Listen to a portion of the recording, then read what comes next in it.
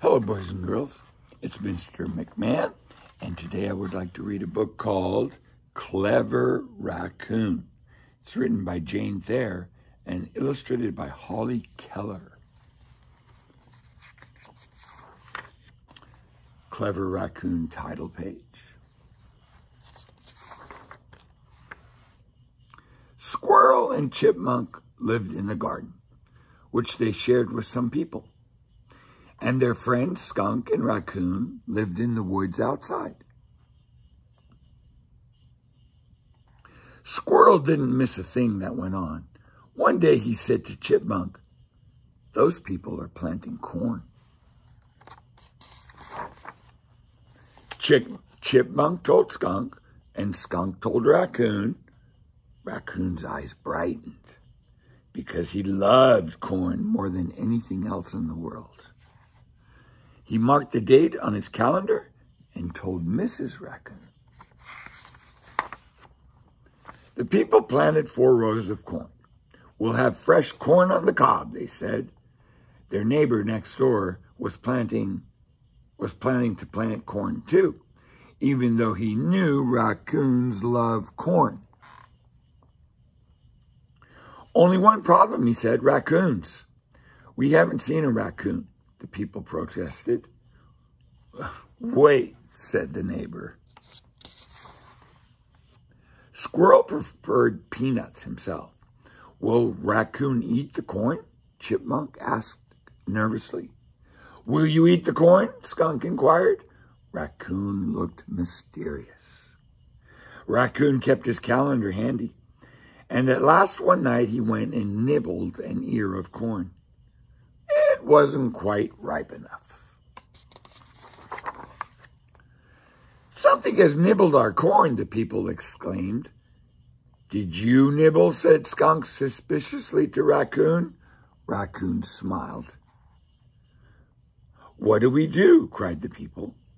"Put up a fence," said their neighbor. "I've planted my corn, and I'm going to put up a fence." "These people are putting up a fence," Squirrel told Chipmunk, who told Skunk, who told Raccoon. Raccoon chuckled. The corn grew. The kernels swelled, plump and milky, and the people's mouths watered. "Tomorrow the first row will be ripe." That night, Raccoon consulted his calendar. He climbed the people's fence and ate the whole row. "The whole row is gone," the people cried. "How can we stop that raccoon?"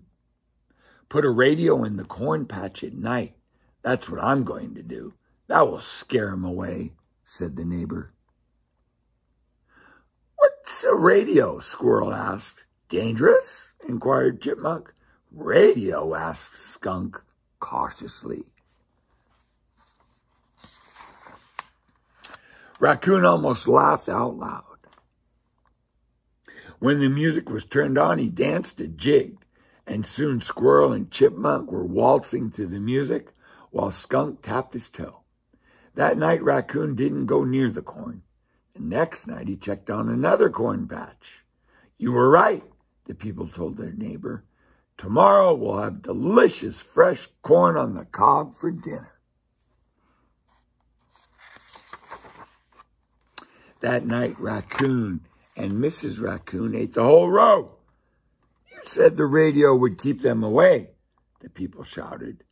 "It did for a while," said the neighbor, "just until the corn was perfect. We have 2 rows left. What do we do now?" "Set a trap and bait it with peanut butter. Raccoons like peanut butter," said their neighbor. "It won't hurt the creature, and you can cart him away." "What's a trap?" asked Squirrel. "Dangerous?" asked Chipmunk nervously. "A trap?" inquired Skunk. Raccoon looked thoughtful. Squirrel was going home at sunset when he smelled peanuts. Peanuts were, to him, what corn was to Raccoon. He traced the smell to a kind of box with a door open. In he pranced, and the moment he nibbled, down dropped the door. Clank! Squirrel was trapped. When the people found only a chattering squirrel in their trap, they said, "Pardon us." Squirrel flounced off. They reset the trap. This time, Chipmunk couldn't resist that delicious smell, and he crept in. Clank! "We don't want you," cried the people. Chipmunk rushed out to tell his friends about his horrible experience. The third row of corn was almost ripe. "We've got to catch that raccoon," said the people. And they baited the trap with a huge hunk of peanut butter. But Squirrel and Chipmunk had learned their lesson, and Raccoon was checking another corn patch. This time Skunk sniffed and stepped cautiously inside. Clank! When the people found Skunk in their trap, they got away fast. "What do we do?" Naturally, their neighbor knew. "Speak softly, put a nice fat beetle outside, and raise the door gently." They found a fat, fresh beetle, spoke softly, and gently raised the door. Skunk had had a nap. He was hungry for his beetle breakfast, so he ate it and waddled off. "Well," said the people, "we've caught everything else. Let's hope tonight will be raccoon night. At least the third row of corn is almost ripe, and he hasn't touched it." They brought out an enormous peanut butter sandwich. "My first row is almost ripe, and he hasn't touched it," said their neighbor with great satisfaction before he retired for the night. Squirrel passed a warning to Raccoon. "Beware."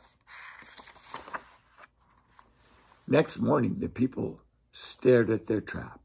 Squirrel stared too. The trap door was down.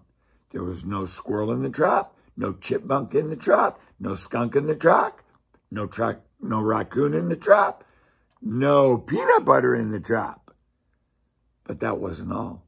The people rushed to the corn patch. Every ear of just ripe corn in the third row had been eaten up. "He got the peanut butter and the corn too," moaned the people. How did he get the peanut butter and escape? For once, their neighbor had no answer.